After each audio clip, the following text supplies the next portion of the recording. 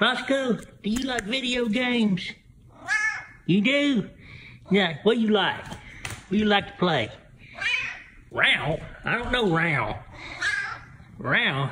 It's pronounced M-O-R-P-G. Stuart K. Riley here. If you've never heard of me, I'm Stuart K. Riley. The last time we looked at an indie game, it was a retro 8-bit game based on an obscure console. This time we're looking at an obscure retro indie game that takes from a different timeline. We've seen the retro FPS Dusk take notes from Quake and the original Half-Life, and Strafe, which takes a few ideas from a lot of the older old-school FPSs. So you've got people who are nostalgic for 8-bit, 16-bit, and retro FPS games. But there's one era in video game history that you don't see many people doing. I'm talking about late 90s console games. Like the many people who are nostalgic for NES or Super NES, we're starting to see a lot of people who are nostalgic for stuff like N64, PlayStation 1, Dreamcast, for goodness sake. Some really solid proof of this would be how good the Resident Evil 2 remake is doing. The ratings are off the freaking charts, and everybody who loved the old game loves the new game. And a lot of people who haven't played the original want to play it now. And people are hungry for that nostalgia. One good example, look at their Steam store and see all of this retro shit that you can buy as DLC. I mean, we've got PS1 character models, we've got the original PlayStation 1 soundtrack and sound effects. We already know nostalgia sells, right? But now, what we considered new is old now. And what is old is retro and nostalgic. So, Metal Gear Solid and Resident Evil could easily be called a retro game. Now that I'm through spilling all that bullshit out, how about I actually introduce you to the fucking game of the day? This game is something that I just described. It's a retro game that is styled like the late 90s era of video games, or as they call it, low poly graphics. Created by a little Norwegian known as Fredrik Strum and his development studio Retro Dungeon, this game is currently on Kickstarter with about a month left and is already $4,000 of its $5,000 goal. It's not done, but there's a demo available and we're gonna play it. Y'all, this is Combustion.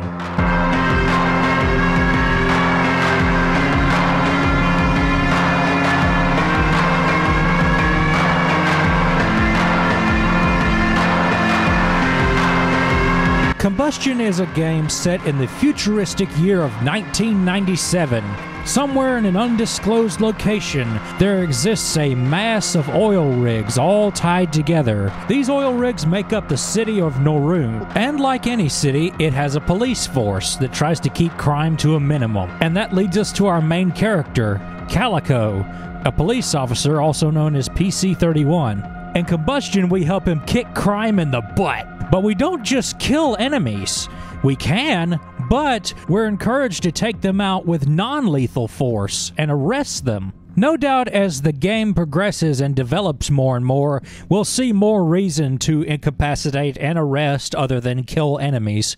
But right now, it seems like the only thing that's different is you get extra experience points. Yeah, this game has an RPG system. I liken the system to Symphony of the Night, where instead of doing turn-based battle, you get experience on the fly. To do all this police work, no, you don't get a gun, you get a baton, but not just any baton. It's the new 1997 Ajax Symphonix Police Rat Stabber! I can't lie to y'all, I made that up. It should be a thing in the game, though. Frederick, make that DLC, please. The baton has a few neat tricks you can do with it, but the coolest one of all is the lasso, where you can lasso somebody up and then tase them with the baton. Just like if Simon Belmont learned Thunderbolt. So what do we do as Calico in our time in Norun other than arrest people?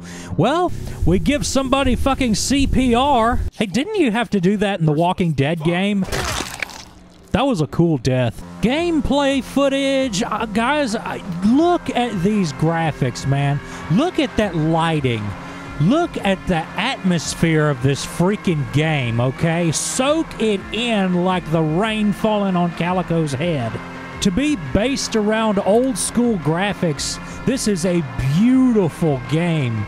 So many little particle effects and little cloud and smoke effects and all that good stuff. It's just gorgeous. These graphics just give me this overall feeling like I'm playing Silent Hill 1 or Metal Gear Solid, or how about a weird one, Dino Crisis. And I love how oversaturated all the colors are. Everything just pops out at you, even the little Soliton radar at the top right. As you could tell, I just spent so much time just looking at this game, getting in first-person view and just fucking around looking at everything, seeing what all I could find.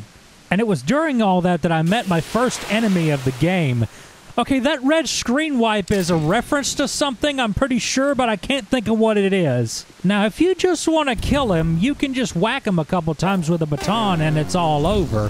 But if you want to arrest him, you gotta get a little trickier with it. He's got a separate stamina meter you gotta try to get down before his life goes down. And when you do that, he'll fall down and you can put cuffs on him. Book him, Calico. In the next scene, we see Calico get rid of his little raincoat, and we see his Leon S. Kennedy-style get-up. Okay, it doesn't do that. And then next we get our first code radio call, where we meet our next character, Mr. Brindle. He's a dog. My God, this game is beautiful. Look at the graphics, they're awesome. Do you know any more games where you can confiscate sushi? No, you don't. Here we find our first NPC of the game, an otter named Otter. Oh, never mind, it's Endrick. Apparently, Endrick is the one who sent the distress signal which brought Calico over here in the first place. And to get to the next door, we need to get a key card. And we gotta go to that computer over there to the right to do that. Now, what is this? Dance.gif? Let's see. There is important work being conducted at this oil rig. Feed the poor with the rich. I guess that makes a new meaning to eat the rich. Or maybe that is what it means and I've been listening to the Motorhead song too much. Let me give this bad boy an amazing tasing. When you get to jail, tell him the cat sent you. Okay, I'm liking this way too much. Oi, let's see what's on the telly then. Tonight on another gripping episode of Are We Animals? This guy says no. This guy says yes. This guy says it doesn't matter. And this guy says, I want some peanuts. Look at the graphics, they're awesome. Second floor, and here's Fleur. Also, props for the Liquid Snake trench coat. Don't mind me, just a little police brutality caught on camera. Wolverines! Remember when I said you had to do CPR on somebody? I wasn't kidding. In this game, you can expect to have to save civilians. You know, protect, serve, you know, the whole cop thing. What is this, Rescue 911, the game? This series is dedicated to the men and women who risk everything to save the life of a stranger.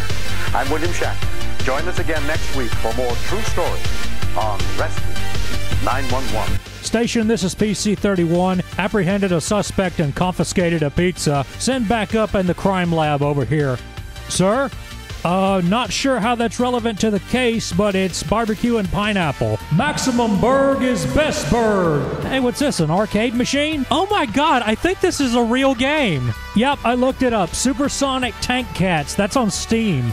Well, we're getting close to the final bits of the demo, the last little portions of the game. Now, what is beyond this door? What evils could lurk beyond? You're just gonna have to play Combustion and find out. I'm gonna leave this portion for y'all. Aside from the main game, there's also a VR training stage which has 3 levels you can go through that introduce you to the game, and it's very MGS1 inspired. You get to learn all the little tricks you can do throughout the game, like the jumps and the rolls, the jump and roll, whatever the hell this thing is. Either way, you get to jump through freaking lasers. I'm gonna beat up this target with my kick-ass police baton. Tase. Tase, yeah, sure. Tase and snare, beat and switch, bait and switch, rip and tear. I win? This is where I should mention it's a very small development team making this, and it's in Unity, which despite having lots of potential, has a big stigma about it. And this game, when I first got it, had its share of glitches. Honestly, throughout my whole gameplay on this build, this is the first time I've encountered a glitch. But we've got to cut Frederick some slack. He's just about the only person working on this game, although he has a soundtrack composer and a tester, apparently. But for the most part, the game has run with no problems on the newest build. So, now that I've shown you Combustion. I've showed you the gameplay, I've told you the story, I've told you what to expect from it. Since it's just a demo and it's not a full game yet, here's what I would like to see in Combustion. Instead of having DLC material, have unlockable material. Like things you unlock from doing things in the game, just like you used to back in the old days. Be an awesome player and get cool stuff, you know. What kind of things? Well, how about new moves you can do with the baton? Maybe increase taser power? Movement speed? For real, Calico walks like a fucking snail. Number 2 of what I'd like to see, cheat codes, like real deal cheat codes. Up, down, left, right, L1, L2, R1, R2, circle, square, you know. Or if failing that, cheats you can unlock after you beat the game one time or something. I'd like to see a little bit more variety in the moves that Calico can do.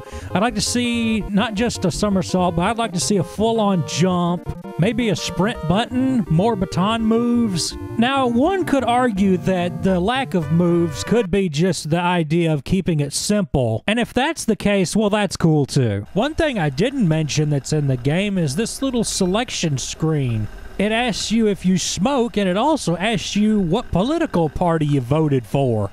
And there's like 4 or 5 of them, and you could even choose not to vote. So far, it doesn't seem to change the game in any way, but it might in the future.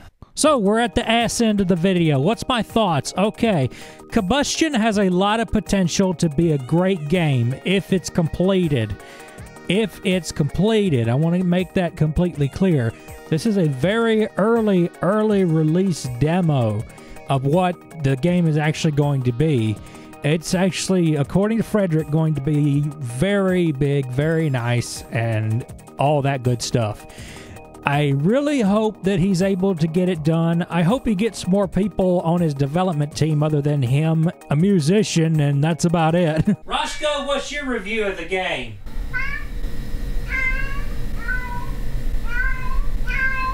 Roscoe says that the addition of the PS4 controller support is a welcome addition to the game, as most people are not wanting to use a keyboard and mouse for these type of retro games. They normally want to use a controller, and mice make his carpal tunnel act up. Well, that's it. The review's over. And did you notice that I went through this whole review about furry cops in a video game, and I did not once make a Zootopia joke. 1, because I don't go for low-hanging fruit, and 2, Zootopia is not a joke. Well, it looks like this review is going to be about half as long as what my reviews normally are. So, I got a question for you guys. Would y'all rather I make shorter videos? Do y'all like the more lengthy and detailed videos, or do you like it short and to the point? Y'all tell me in the comments below. I want to know. Y'all give me enough comments, I'll be asking more questions. Try to get some audience participation going on here. Hit me up on Twitter. Throw me money at KoFi, KoFi. You throw me money, I buy games, and I review them for you. Now y'all get out of here. My head hurts from listening to myself talk.